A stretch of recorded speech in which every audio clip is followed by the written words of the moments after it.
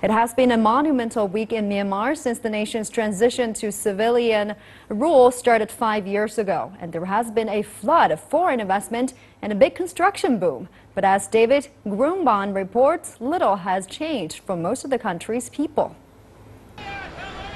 Looking across Yangon, it's easy to spot hotels under construction, new shopping malls with global brand names, and Western fast food outlets that you could not find here just a couple of years ago. Just 5 minutes away by ferry is the town of Dala. It's where laborer Mong lives with his family. Together with his wife, who works as a street vendor, they earn the equivalent of about $100 a month. It's a typical household income around these parts. Rent for their small home is around $20 a month. There's no electricity, and this is what they have instead of a toilet. With 4 children to feed, the couple barely scrapes by. It's a world apart from the fancy shops and restaurants across the waters nearby. It's a struggle, day to day for us. For all of the new stores, restaurants, construction, and apparent signs of progress, truth is most of the people in this country live a lifestyle similar to this. Garbage is strewn across the community, and there's been little spent on developing the area or raising the standard of living.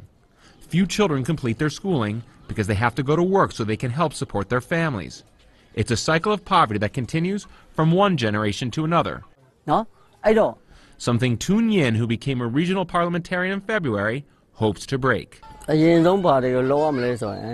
have to create job opportunities for these people. We have to stop the corruption, and we have to be smarter with money we collect from taxes, so that money is used to improve people's lives. The incoming government wants to improve schools, creating better paying jobs. Only providing children with a full education will they be able to climb out of this trap. But it could take years to bring about real change. Decades of government corruption and wasteful spending have crippled this community, and the new government cannot afford to fail. Otherwise, this ongoing cycle of poverty will continue for generations to come.